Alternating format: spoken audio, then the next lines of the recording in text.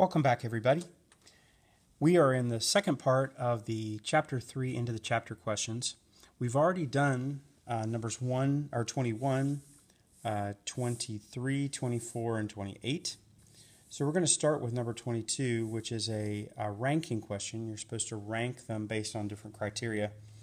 So the question says, the three pucks are sliding across ice at the noted speeds. So A is at 2 meters per second, B is at 4 meters per second, C is 6 meters per second. Air resistance and ice friction are negligible, so you can disregard that. Rank them from greatest to least by the force needed to keep them going. Okay, so what force is needed to keep them going once they're sliding? If there is no friction, what would you say? This is a lot like when the astronaut throws the rock or throws the hammer. If there is no force, once it leaves his hand, there's no more force on it at all. And it continues to move forever. It's in equilibrium. There's no forces acting on it. It moves in a straight line in a constant speed forever unless it's acted upon by another force. Okay, so if it's moving along at 2 meters per second and it's never slowing down, because if ice friction is negligible, it means you can ignore it. It means there's no friction. It'll never stop. It'll always go 2 meters per second. Likewise 4, likewise 6.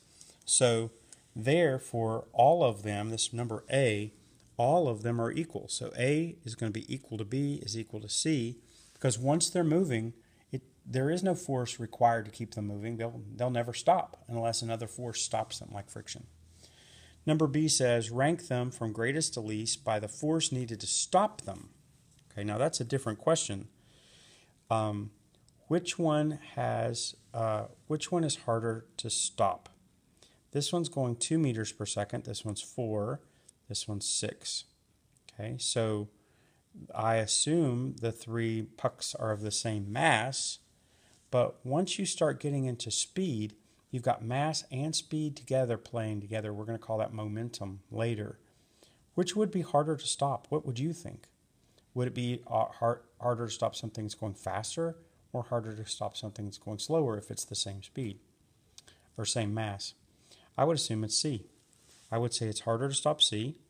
Okay. Then next harder it would be to B, and then the easiest to stop would be A because it's going the lowest speed. Okay. So number 25 is our next one. Calculate in newtons the weight of 2.5 kilogram melon. All right, if you remember, kilograms is mass. That's already good. So we didn't even have to turn that from pounds into kilograms.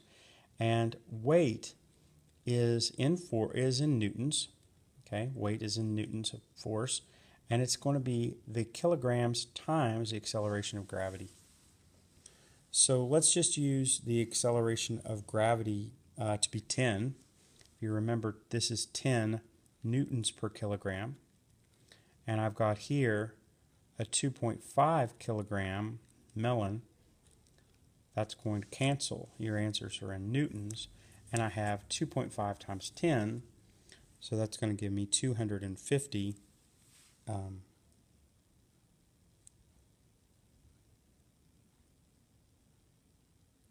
that'll give me 250 newtons.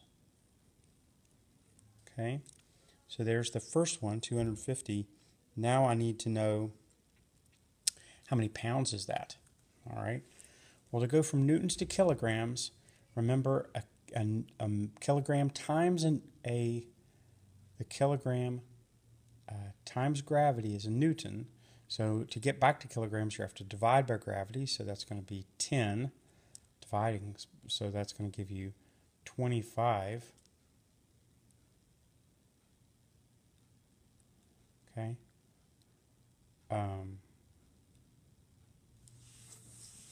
I made a mistake? Maybe I didn't put my decimal point.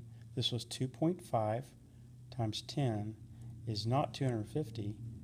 It's 25. I'm sorry about that because there should have been a decimal there. So this is 25 newtons, and if I want to get back to kilograms, I have to divide by 10. That gives me 2.5 kilograms. And if I want to get that to pounds, I have to take 1 kilogram in 2.2 pounds. Okay, 2.2 pounds, and that will give me, what, 5.5 pounds? 5.5 pounds melon. Okay. 26 says an apple weighs about 1 Newton. What is its mass in kilograms? All right, so a Newton divided by 9.8 times 10, or 9.8, which we'll just round to 10, will give you kilograms. All right, so we're going to divide by gravity. Gravity is 10. So gravity times kilograms is Newton, so Newtons divided by gravity is going to be kilograms. So this would be 1 Newton divided by 10 will give you 0.1 kilograms. 0.1 kilograms. Now what's its weight in pounds? 1 kilogram and 2.2 pounds. Okay, that's going to give you 0.1 times 2.2. That gives you 0.22 pounds. Okay.